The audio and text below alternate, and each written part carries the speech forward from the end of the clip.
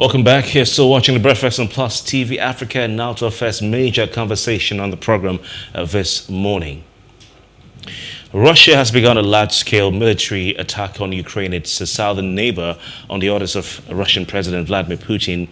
There are reports of attacks on Ukrainian military infrastructure across the country and Russian convoys entering Ukraine from all directions. Now, Mr. Putin, in a televised speech yesterday, announced what he called a military operation in Ukraine's eastern Donbass region, parts of which have been occupied and run by Russian-backed rebels since 2014.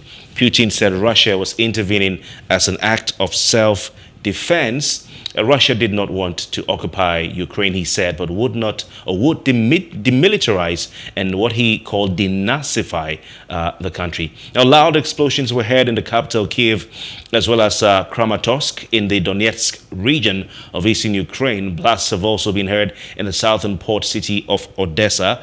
Ukraine's President Volodymyr Zelensky said Russia had carried out missile strikes on Ukraine's infrastructure and on border guards of that country. Russia's defense ministry, meanwhile, has denied attacking Ukrainian cities, saying it was targeting military infrastructure, air defense and air forces with high-precision weapons. But Ukraine says tanks and troops are poured into its country at points along its eastern, southern and northern borders.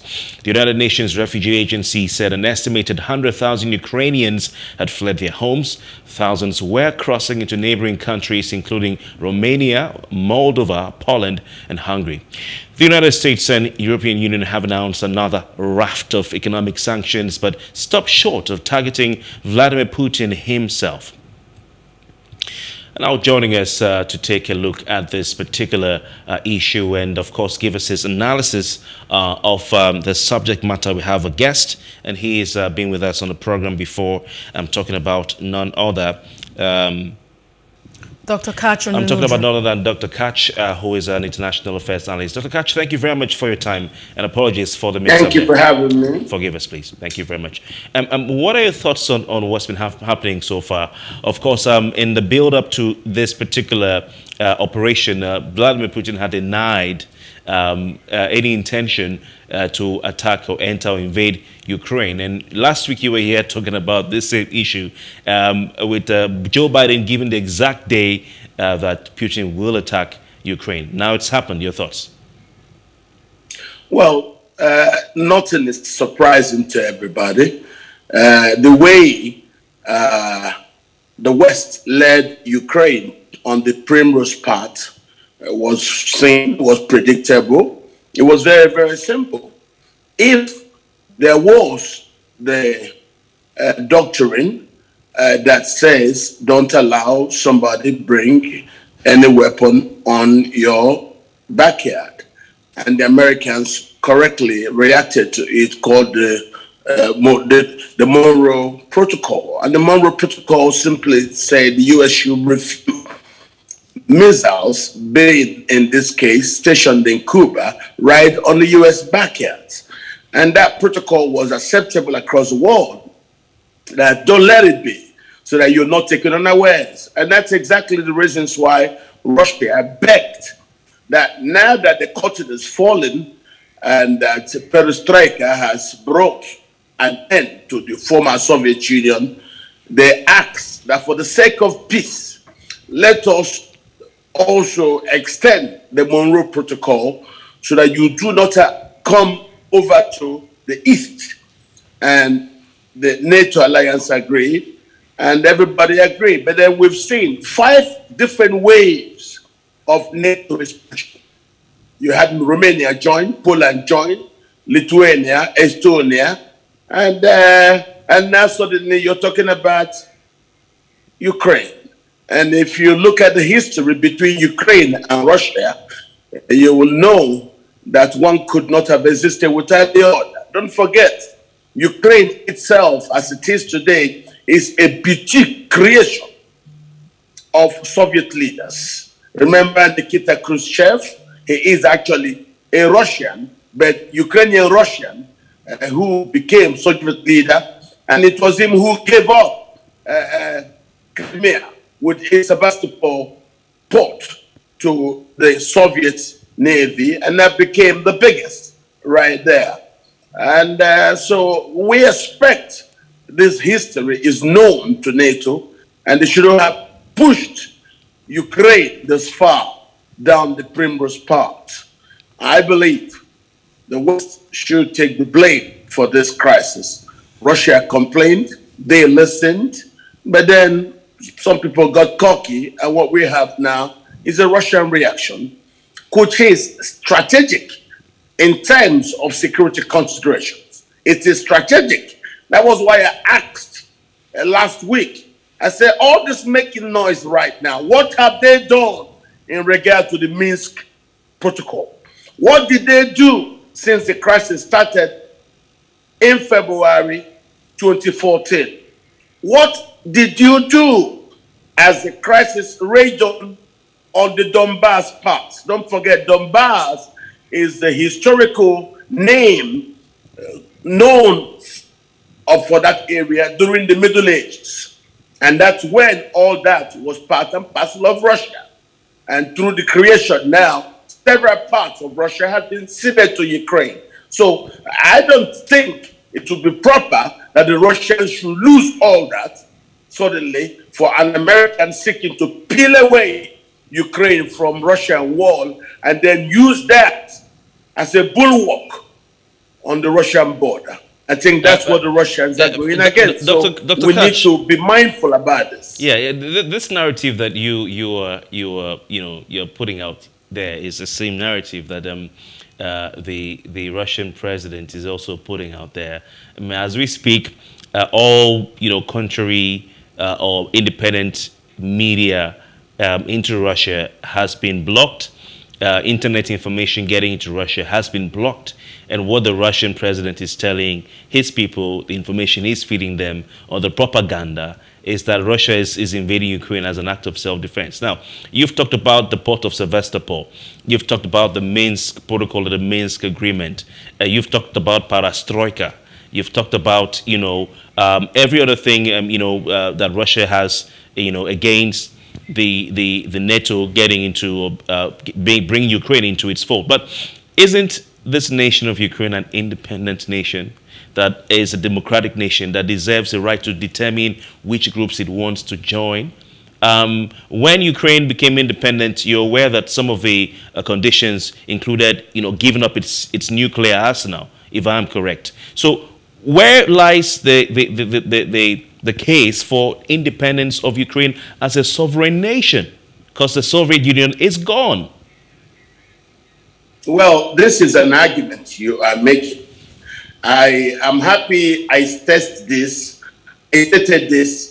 right before this crisis occurred. I stated this because I've been following the Minsk protocol. I have been following the events right from 2014, and I believed we could have avoided this particular crisis.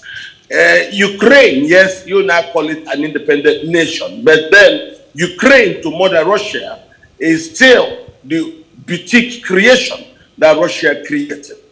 And there are things we should just be for us to have peace. Yes, you can call it an independent nation, but is Ukraine really independent? If Ukraine was independent, what did the West do when Crimea was taken by Russia? Can't you say that? You allowed them to take Crimea. You allowed them to sustain their stay at Sevastopol. And you then saw the crisis in Donbass. What did you do? Did Europe do more to try to bring about peace in Donbass? No. So this is what we're doing. And Russia now felt there's a need to protect those who claim to be Russia, pro-Russia, and they are Russian-speaking. And this is the problem. Yes, the Soviet Union may have broken down, but then you need people who understand the history to guide the foreign policy players to understand there are certain things that are not as the same. And as you've seen with Ukraine, it seemed an independent nation. But now, in actions, it's not independent. So these are some of the intricacies that we need to learn how to manage. We saw it coming, and we begged. Don't move this fast. You're going to damage it. What Russia is doing, don't forget, it is reacting. So you could put all kinds of sanctions you want, but Russia is simply reacting to what it feels is a strategic security need. They now need to prevent Ukraine from being used as a staging ground. And I believe experience in Afghanistan and in Iraq, Russia may not want to occupy Ukraine. No, because you've seen in Russia and Afghanistan that occupation does not work because you end up fighting insurgency until you leave. So probably what I suspect they want to do is if Ukraine cannot stay stable and be peaceful, Russia will wreck Ukraine. And it is currently wrecking Ukraine from within. And after wrecking Ukraine, nobody in NATO will be fit or consider any remnant of what's there as good enough to do any business with. That's what Russia is going to do. And I think this is avoidable. We should have stopped being this far. So, Dr. Katch Ononuju, yes. So are you saying that Russia invading Ukraine is just to render Ukraine useless and not attractive to NATO? That's what it is. It is not invading to occupy. No. It is invading to wreck Ukraine. When you wreck Ukraine, NATO will not see anybody to deal with.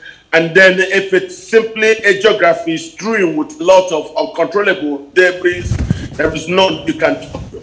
So that's what they are doing. Because from what we knew, the experience in Afghanistan and in Iraq have shown both Russia and the United States that occupation is old school. Occupation doesn't work anymore. If you do an occupation, you will end up wasting your energy, wasting your resources and personnel against the insurgency. So the right thing to do, as I think they're doing it right now, is going into Ukraine to wreck Ukraine. And then the West will see nobody to talk to after Romania, after Poland, and whoever is there. As for Belarus, Belarus is already with Russia. This also tells you what Georgia tried to do. See where Georgia ended up? What Chechnya has tried to do. See where they ended up? This is why Zelensky should have learned that those who came before him have been politely navigating that very delicate balance of trying to situate modern Russia and still be friendly to those who are in Europe. Mr. Ononuju, Dr. Ononuju, there are some issues I have with what you're saying. But before I go, I respond. You're basically saying, from what you're saying, it seems like Vladimir Putin still has this ideal, this obsessive fantasy of the Soviet Union still being around, because the Soviet Union died. It was gone. Because if you're talking about Georgia, you're talking about Belarus, you're talking about Ukraine, you know, and all these other countries that were part of the old Soviet Union. And there's a particular country I'm trying to remember right now whose president is also going after its citizens who are expressing support for Ukraine. But Belarus being a client state to Russia, and even the troops from Russia using that as angle to attack Ukraine. This seems to be a denial and a refusal to accept that there is no more a Soviet Union, and trying to have a semblance of the Soviet Union, or trying to have that same influence over those countries that are independent. And I state again that Ukraine is independent. But you're saying that Ukraine is not independent because of Mother Russia. They are a sovereign nation, or a sovereign nation with a sovereign constitution, a sovereign people, a sovereign flag, a sovereign army. They are not part of Russia. So, I mean, how can you then defend it? And it seems you're saying, blaming the West and blaming Ukraine for Russia taking this action. Like the EU chair said yesterday, she said that Russia is the one attacking Ukraine. The West didn't attack Ukraine. The West even tried they tried to have a sort of a peaceful resolution of the crisis with the likes of the French president, Macron, going to see Putin, talking to him. But Putin lied all along. He said he wasn't interested in attacking Ukraine. He lied and woke up one day and sent his troops into Ukraine. Now people, innocent people, are dying. And there's an implication on the global economy. He didn't choose the path of peace. So this is all on him, Dr. Ononuju. No. You know, Cuba was also an independent nation. And Cuba had every right to accommodate whoever it sought in his country. But the US was very hysterical about the Soviet Union stationing missiles in Cuba. So if, due to the Monroe Doctrine, the West was not comfortable with the Soviet Union having such an advantage of sighting weapons to a place that is already the US backyard, you don't do that. So that's also the same way that Russia felt about Ukraine being used as a Western bulwark on the Russian border. So those who try to peel off Ukraine of Mother Russia should have themselves to blame. You know, this is international diplomacy. You also need to look at the strategic import of defense and security considerations. Dr. Ononuju, you are still making the point that that was in the Soviet era, the era of the Cold War, when you had the standoff in Cuba between the Americans and the Soviet forces. That was years ago. Like the EU is saying, Russia is taking us back to the dark ages that we thought Europe was out of. The world has moved on from that kind of thinking. And of course, if Putin is still doing this, it means he still has this fantasy of the Cold War or the Soviet Union still being the Soviet Union. The world has moved on from that. No. So he's taking us back to where we don't want to go to. No. The Soviet Union is gone. So you're not going to have another Cold War. Russia is not the Soviet Union. But Russia needs security guarantees. And those security guarantees include a behavior like this by President Putin. Don't forget, Putin is not a normal politician.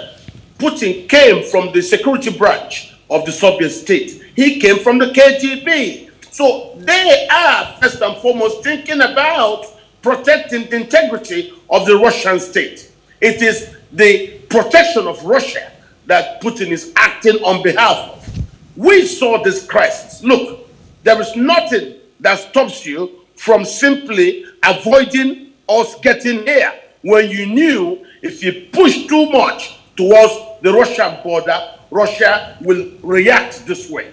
Russia would not wait for you to say you're shooting. No, it's just the same way the West saw Russia moving arms, soldiers, personnel, artillery to the Ukrainian border. And they were able to tell you that with an army this massively stationed on the border, the next thing is an invasion.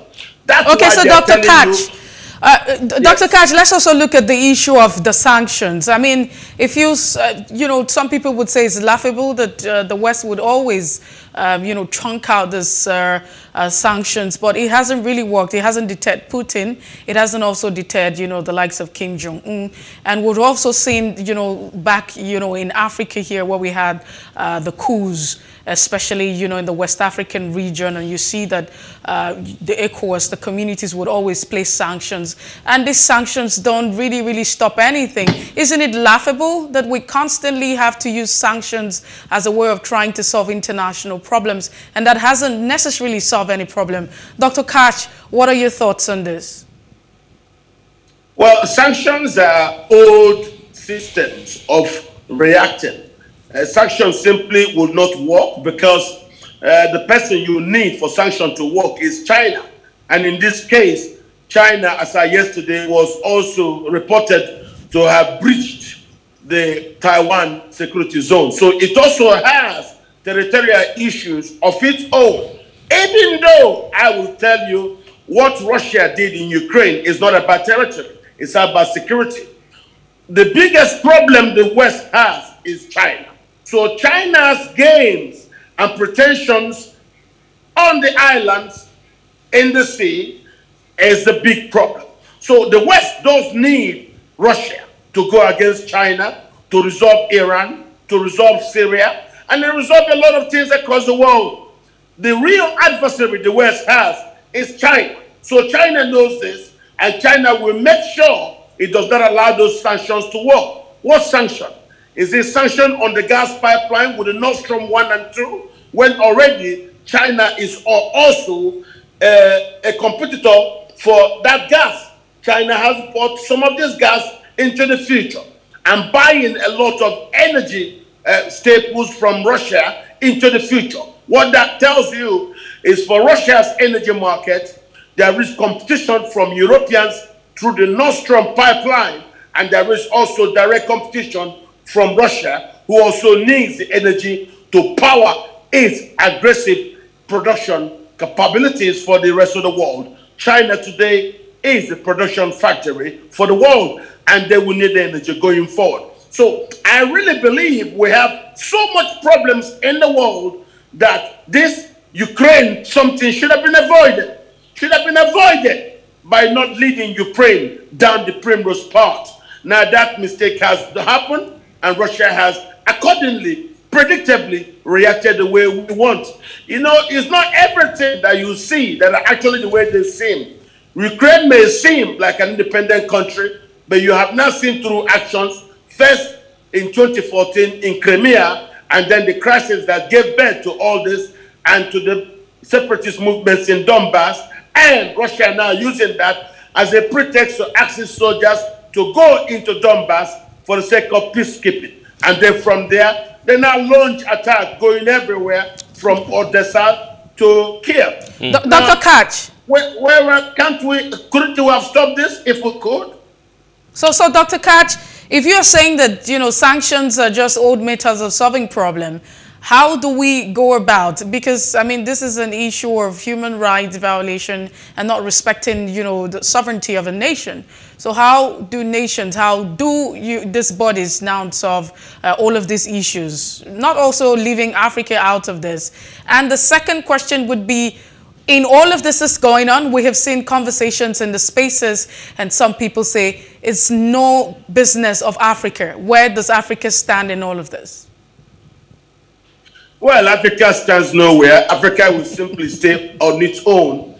It has nothing it can do. It cannot rock the boat. It's not needed for sanctions. For sanctions, China is who is needed to cooperate or to bust it, and that I know they will bust it. Africa has nothing to do. But Africa also has something to gain, because should Europe be looking for a competing platform to gain energy supplies, it can take Nigeria's gas that has now been found to be the largest gas field in the whole of Africa. So there could be a long-term competition for the Russian Nord Stream gas that seems to be what the Germans and other Europeans are actually embracing for their energy needs. If they seek to change that, Africa is available to provide the alternative gas pipeline. But then, apart from that, there's nothing we can do, because there are three players in this business. One is Russia. Secondly is the United States leading the NATO alliance. The unseen player is China. China is very interested because of its crisis in the islands in the sea, bordering with its neighbors. It also has territorial issues in regards to its argument with Taiwan. So China right now is very likely to support Russia. And of course, you know, Ukraine is not as a real estate of strategic interest to the NATO alliance, no. But Ukraine as a real estate is of very strategic interest to Russia. Secondly, Ukraine does not enjoy the triggering of Article 5 of the NATO's treaty. No.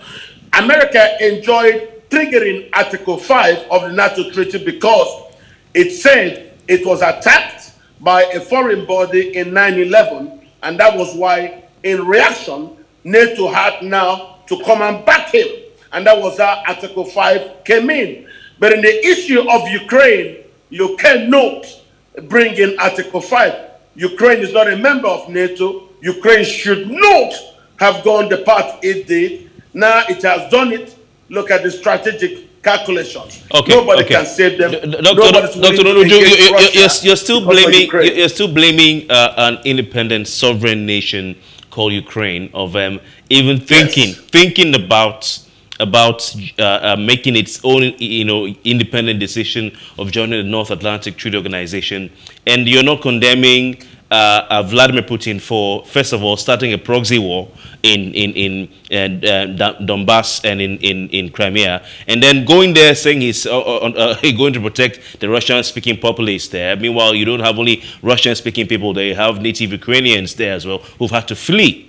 And then from there, now lying to the world and launching an attack on Ukraine, which has led to the loss of several hundred lives. You're not condemning Putin. You're simply saying, for the fact that Ukraine even thought about joining NATO, that's their fault, and it's the fault of the NATO countries as well. But some will say that Vladimir Putin needs to be condemned in no uncertain terms and in very strong terms for this action. So why are you not condemning Vladimir Putin?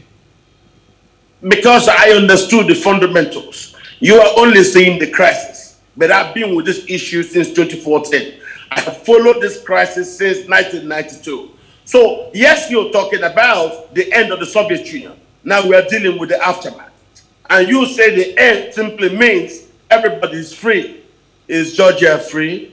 No. Is Chechnya free? No. Belarus that allowed the joint military maneuver, does that look like a free country? So therefore, this lends credence to the argument that Putin is refusing to accept that the Soviet Union is over. Ukraine, sir, you would agree, has consistently received or been subject to interruptions and interferences in its politics by Russia all over the years. Is it about the gas pipelines, being turned off all through the years? Russia has refused to accept that Ukraine is an independent nation. Is it their fault to try to exercise their freedom, to try to break away, to try to seek protection under NATO so that they can remain independent, free, and peaceful? Well, if you have a divorce between a man and a woman, and there are children involved in that, and the children are going to school, and the children are living with their mother, you will be foolish to just jump into a relationship with that woman, with her children, and the crisis she has with her husband. You should just stay away and allow them resolve their issues before you jump in. If you jump in anyhow, a fight meant for the woman could get you tearing your shirt. No, you don't need to step in. It's a family matter. It has just started. It probably will take long. Don't forget, Ukraine and Russia have been on since the 9th century. The 9th century. That was before China invented tea in the 10th century.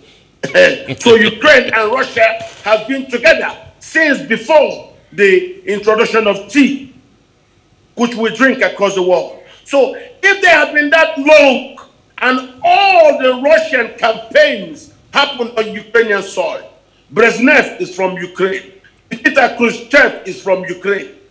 Ukraine is not just a normal country. It is a boutique creation of Russia. So when these things are, unraveling, you don't just jump into it. No. You let it cool down. And that's why you didn't need to jump in. Now you've jumped into Ukraine. Yeah. Look at where we are. So, Mr. Ononuju, you've refused to condemn Putin. That's okay. You won't do that till we are done. I'm sure even if we put a gun to your head, you won't do that. But they said power corrupts, and absolute power corrupts absolutely. With Putin, you said a former KGB spy who, in my opinion, has refused to accept that the era of the Soviet Union is over and has this ambition to restore the Russian glory that was lost with the loss of the Soviet Union. If he is able to do what he wants to do, he says he wants to denazify Ukraine. What does that mean? He says he wants to demilitarize Ukraine and then denazify Ukraine. What does he mean by denazify Ukraine? Well, he's playing with the rhetorics. And among the rhetorics, only one of them is real. Demilitarize. Demilitarize is exactly what, that's why I'm telling you that. He's not going to occupy. He will go there and make Ukraine an impotent. Don't forget, after the end of the Soviet Union, all the weapons that were in Ukrainian possession, especially the nuclear warheads, were all secluded into Russian hands. And so Ukraine is just... So what you are saying is, right from the end of the Soviet Union, there has been this slow process of making Ukraine what it was in the days of the Soviet Union. They started that by taking away the nuclear capabilities Ukraine has. Now, Russia took away Crimea, the Sevastopol. Now they started in Donbass, which is today's Donetsk and Luhansk. But historically, in pre-medieval time, it was called the pre-medieval time Donbass. So now we're beginning to see Ukraine go back to its history. Why jump into that problem? No, I don't want to start apportioning blames, because I believe I will be right every day to blame the man who left his house and went to a madman and started pointing fingers at the madman's face. The madman will break your head. When you ask me what happened, I will say you were foolish to go to his house to start poking at his face. A madman will react in a certain way. Russia, hysterical Russia, will react in this way. Russia is afraid that it is being encircled. That's why it's doing what it's doing. That is what it is. So this is an act, in my calculation, of self-defense. Dr. Katch, some other persons have also said that Putin was affected by what happened to Gaddafi at the time, and which was being led by NATO. And so this, he is looking at Ukraine as a 2.0 for Libya, apparently, and he's trying to, probably maybe just protect himself. And that's the position that you're coming from. But we quickly have to, call for No, you are very, very wrong. Libya and Russia are not the same. Libya is not a nuclear. But you can't take away the fact that but you can't take away the fact that what happened to Gaddafi was led by NATO. No, but it can never happen to Libya. It happened to Gaddafi because Gaddafi had no nuclear arsenal. If Gaddafi had nuclear capability, NATO would not go to Libya. So because Russia is a big boy, nobody's thinking of going there. Iraq, Kuwait was not a member of NATO, yet they went there to fight. So ask yourself, why wouldn't they go to Russia? Because Russia is a nuclear bearing power. All right. That's all. But in all of this, just as we, call for a tape to roll now, we can't take out the fact from your analysis that Putin is just acting in self-interest. He's trying to protect himself and protect Russia. That's what it is. Yes, he is protecting Russia. It is not Putin protecting himself. He has nothing to do. But if he protects Russia, he's part of Russia, so he's protecting himself. He is no. He's protecting Russia. All right, first and foremost, not working as a Putin. He's working as a KGB man. KGB security. Russian security personnel are protecting Russia's strategic security interests, and that is, don't allow Ukraine to be used as a bulwark of Western defense against Russia. No, remove it. If they want to organize, let them go as far as Romania. Let them go as far as Poland. And then Poland will know that they will be beneficiaries of Russia's initial reaction should they feel threatened from Poland or from Romania. So you take the risk. You don't come and say Russia versus Russia, because Ukraine is Russia and Russia is Ukraine. All right, Dr. Ononuju, sorry to interrupt, sir. Yeah, sorry to interrupt, sir. We would have to take a break. I wish you had somebody who was a different school to you to be with you on this program, so that you can debate. You cannot hide the truth. But we'll go on the break. We'll come back. We have an interview with a Nigerian, young Nigerian, who is in the city of Kharkiv in Ukraine, and he spoke to Plus TV Africa on his experience in Ukraine as we speak. Stephen Faleti, a Nigerian medical student who has been in Ukraine since 2017. Earlier when I was speaking to Stephen, he told me that he was underground. Stephen, are you with me there? Yes, I mean. I can see that there's no light where you are. Can you tell us what's been happening and how safe you are? This morning when I was in my room, I was studying for the class, and then I just did this sudden blast. I thought they were just fireworks, and then later on I checked, it was continuous, and then it was actually a blast from the Russian. I don't know if it's from the Russian or any of the army. Then that's when the state of unrest happened, and then everyone started panicking, everyone started moving. And now later in the afternoon, there was another one, and then we were asked to move underground. They call it the metro, is underground, where we are also asked to be there for safety. So can you tell us how you moved from your home, your hostel, to where you are now, and where exactly is it? What kind of security has been put in place for you and others who are there right now? Yes, the Ukrainian government, I think, they ordered us to go inside the metro for safety. The metro squad is an underground where the train passes, so it's safe, and then it's very deep. So in case of any blast or anything. So now, I think I'm on the street now, so everywhere there's a blackout. The street lights are off, as you can see, just the buildings there. Yes, we can see that. There's a blackout. Yeah. Has this always been the case, or is this because of what's happening right now?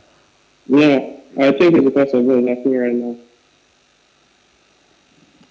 And is government saying anything about the blackout? Is it a strategy?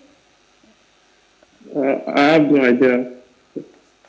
Is government saying anything about it? Have you heard anything? Yes, they're saying things about it. I've been checking Twitter for news and the news blogs. They've been saying something, but I'm not sure if it's concrete or not. How long more do you think you'd be underground there?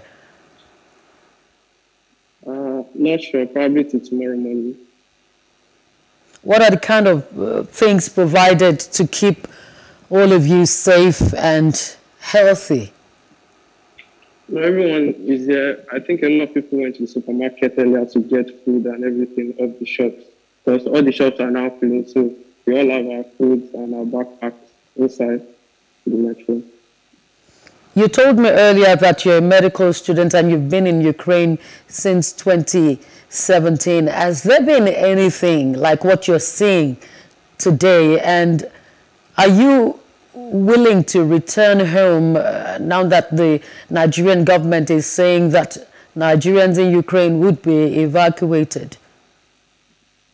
There's been nothing like this since I got here. I think everything has always been peaceful.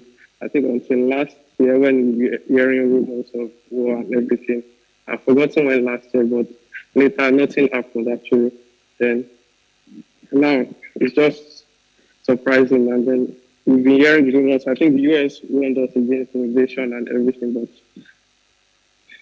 we thought it was just a propaganda and this thing. And now it feels real. All right, like I said, the Nigerian government is planning to evacuate Nigerians from the troubled region. Would you be willing to return, or you think that things would get back to normal and then you would rather stay?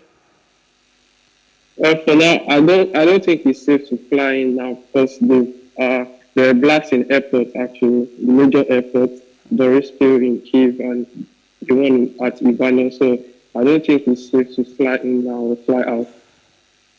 Thank you so much, Stephen. We'll keep in touch with you during our flagship bulletin. That will be 9:30. You are 1 hour ahead of us. We'll keep in touch with you to know how it's going. I do say please remain safe where you are.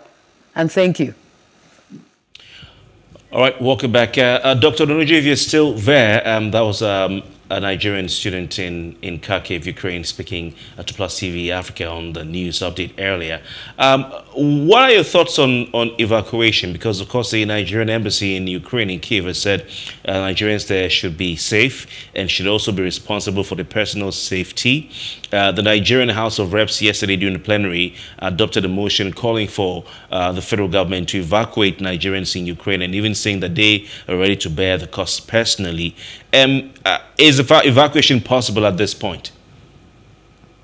Of course, evacuation is possible. All Russia is trying to do is just to knock out the response capability of the Ukrainian state. And in this way, it's going first for its military. So demilitarization didn't stop vehicles moving on the streets. It didn't stop life, no. Everything can still go on, but they simply want to take possession of the important places like airports, military facilities. So they told you is that demilitarization. The other one of denazification is simply a mindset issue. They think they are like Nazis that hated Russians, they hated anyone else. So that's why they put that word. Principally, what we're doing is to undermine and remove Ukraine's capability to own a military. The only force that can carry God in the next fortnight there will probably be that controlled by Russia. And then they will leave it, come back home, set up a banana government that will look after the wrecked place, and nobody can come and talk to them anymore. So I think that's where Russia is going to. Okay. I do not support Russia. I'm not a Russian. I'm a Nigerian. I'm only simply knowledgeable about these issues, and that's why I'm trying to explain what has happened and how we got here.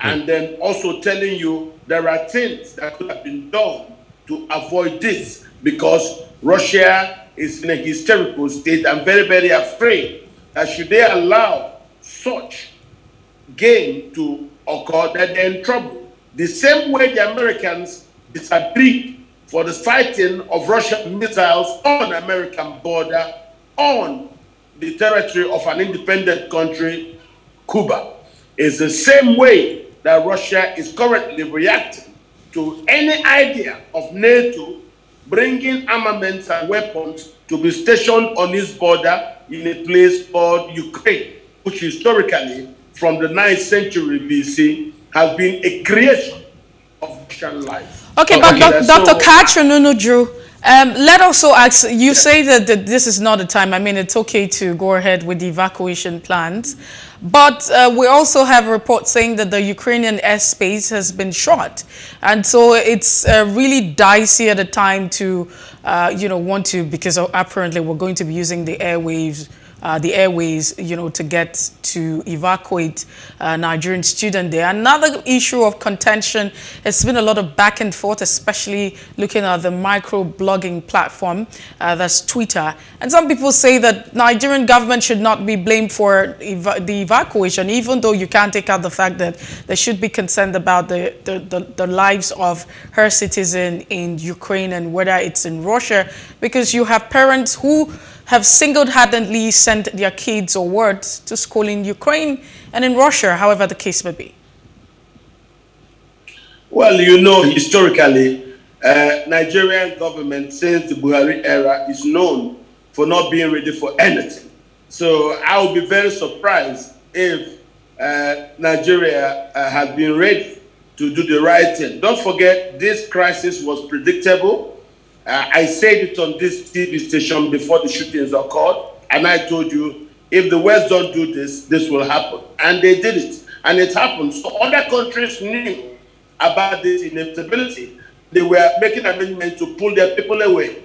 How did Nigeria not act at that time?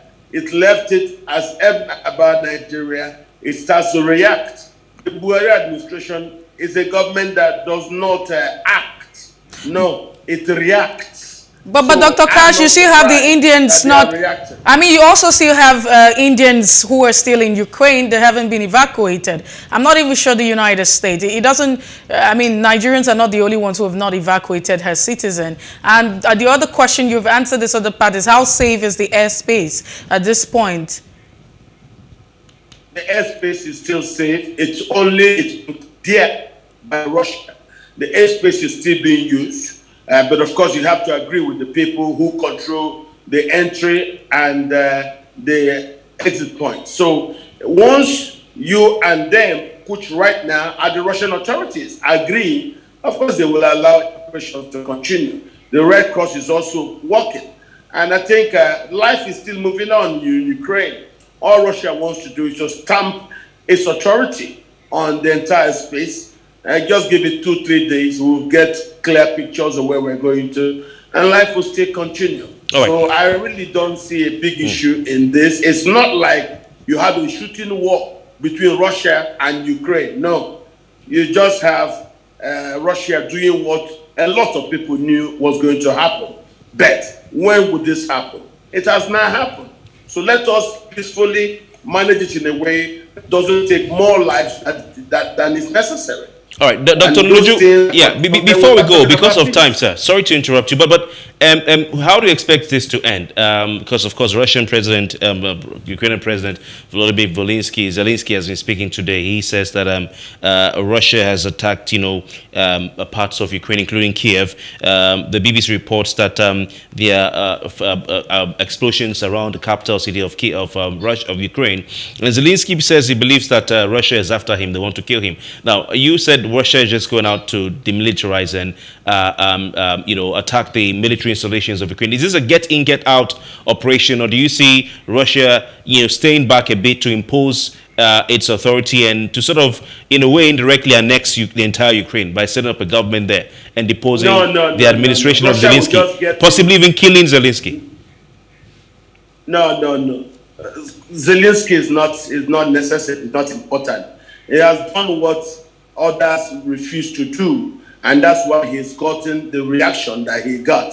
That situation has been there since the crisis started, but others were able to politely manage it, but he came there and he showed how very, inexperienced he is, and allowed NATO to push him down the dangerous path. So Zelensky is not the problem of Russia. Russia will probably do a quick one and then install puppets and return back home. It has learned from Iraq and Afghanistan that occupation is old school. It doesn't work anymore. You saw how Russia suffered in occupation in Afghanistan. You saw how US suffered in occupation in Afghanistan. So the armies learn from the mistakes of their own troops and also the mistake of other nations. They know that occupation is old school nonsense. It doesn't work. Dr. Katch, just do there, install puppets, and that will be enough. Thank you so much. We do really appreciate your time. It's always a delight to listen to you, share your thoughts on this issue. And we look forward to speaking with you as this event unfolds. Thank you for having me. Thank you so much. Dr. Katch Ononuju is the Director General at the Heritage Center, Abuja. Once again, thank you so much for your time. And that's the size of the conversation. And we have been making this comment, on the side. That's a joke. We hope we don't get any missiles here. Oh, missile. Well, definitely won't. But it'll be interesting to see how this pans out. We have so many questions for Dr. Ononuju, but time is not a friend. Of course. Be sure of around-the-clock coverage of the Ukrainian-Russian crisis right here on Plus TV Africa, across our programs and across the news bulletins. You don't want to change the channel all through the weekend and till we return next week. My name is Kofi Patels. Well, if you missed out on any part of the conversation, it's all right to follow us on Facebook, Twitter, and Instagram. We're at Plus TV Africa. And do subscribe to our YouTube channel. It's at Plus TV Africa Lifestyle. I am Messi Boko. Have a fantastic Friday.